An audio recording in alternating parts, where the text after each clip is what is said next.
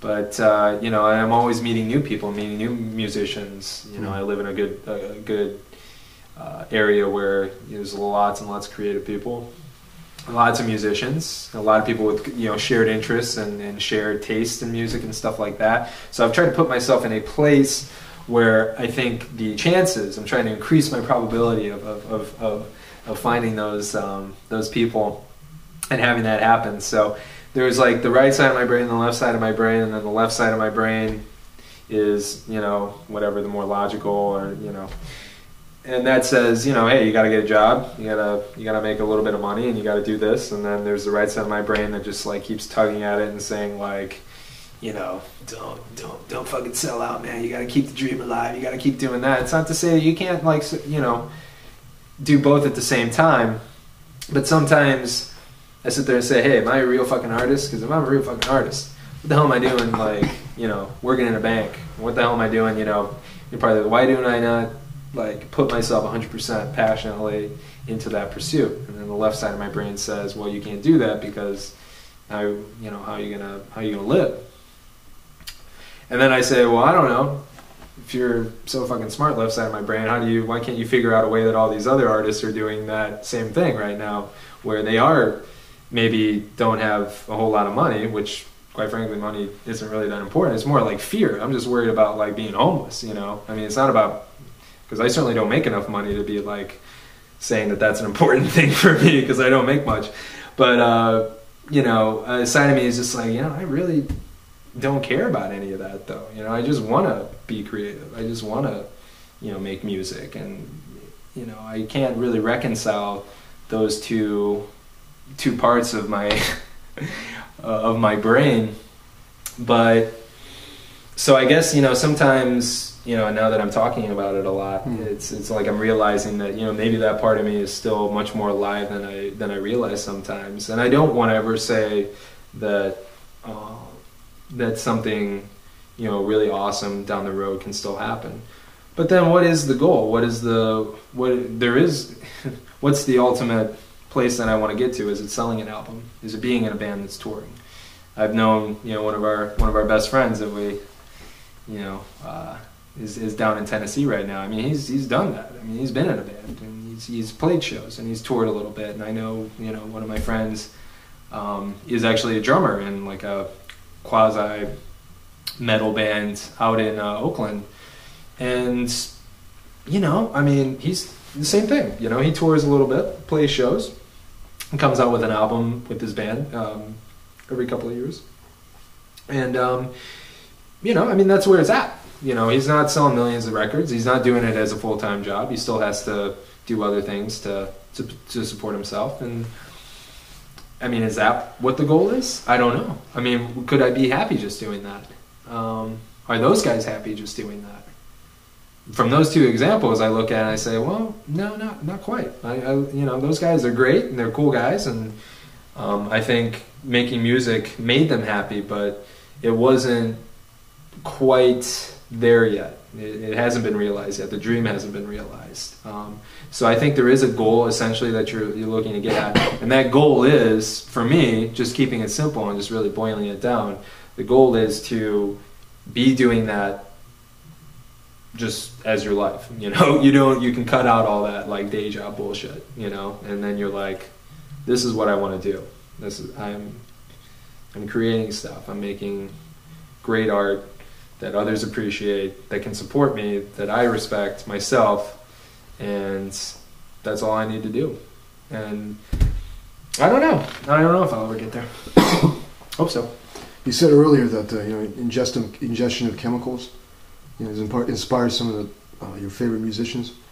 Has such experience occurred to you in terms of like going, you know, infusing this left brain, right brain thing, or just created some kind of burst of creativity in your own musical or whatever artistic expression? Yeah. Well, I think I thought about that. You know, I mean, sometimes, you know, drugs, I don't know if it's kind of pushing that left brain aside, if you want to like split it up for just simplicity's sake.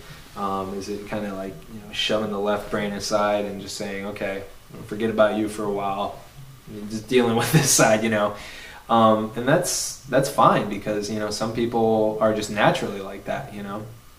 And those are the people where I think, you know, maybe sometimes they don't need, you know, drugs as much, because they're already almost there, you know, because that's where you're trying to get to be. And, you know, not all, it doesn't always work either, you know, that's the other thing too. I mean, it doesn't necessarily always just magically happen where, you know, you know, have a couple of drinks, have a couple of tokes, you know, take a couple mushrooms or whatever, you know, and all of a sudden, bam, it's there, you know. And a lot of times where, you know, me and my buddies have done, you know, different, you know, things, and then, you know, it's basically 3 hours of wasted time, you know. There's not a lot of anything worthwhile comes out of it. So, but I don't know, I just, on a personal level, and I don't know if everybody's like this, but I just, you really hear, you hear things differently, you know? I mean, you really, I don't know, maybe it's just because everything sounds better and you're more balls out and you just don't care, you don't have those inhibitions. Maybe that's partly it, but, you know, you're more willing to experiment and try something that maybe on a more straight level would seem like, you know, a waste of time. And I don't know, it just does something sometimes. It's alchemy. I don't know. Just listening to good music, I mean, it changes the whole perception of it. You hear things that are, I mean, it's not hallucinating, because anybody who's, you know, used hallucinogens versus cannabis knows that you don't hallucinate on marijuana, but you perceive things at least with music, on a much more detailed level, at least personally. I mean, there's certain things that I would never hear unless I was, you know, under the influence, and then, you know, smoke a little bit, and then all of a sudden I'm hearing 10, 20 different tracks on a given song, you know, and you can isolate them. You know, it's like, you know, they say that it jumbles your mind and it turns you into this. No, it's quite the opposite, actually. It actually turns my brain into like this, like, producers, engineers, like, you know, like, you know, a sound dampening device or something, you know, a sound isolating device, where it's like, oh, I can hear the guitar track and I can hear the tambourine track and I can hear all of that,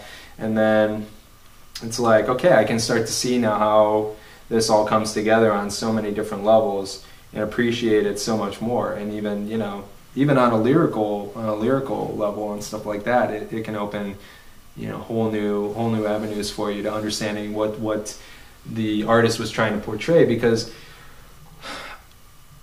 not to get too stonerish here on you, but I mean, like, if the artist was under the influence of a substance when they were making the music, then if you yourself are doing that as well, then maybe you can actually connect with them on a deeper level than you would, because it's meant to be experienced that way. And there you're finally finding communion with the Creator when you are under the influence. Thank you, John Little, the future drummer, troubadour on the steps of the bank, rhythmically producing a motherfucking beat. This land is my, this bank is my bank, and this bank is your bank. From California to Put-in-Bay. Thanks a lot, John. Thanks, buddy.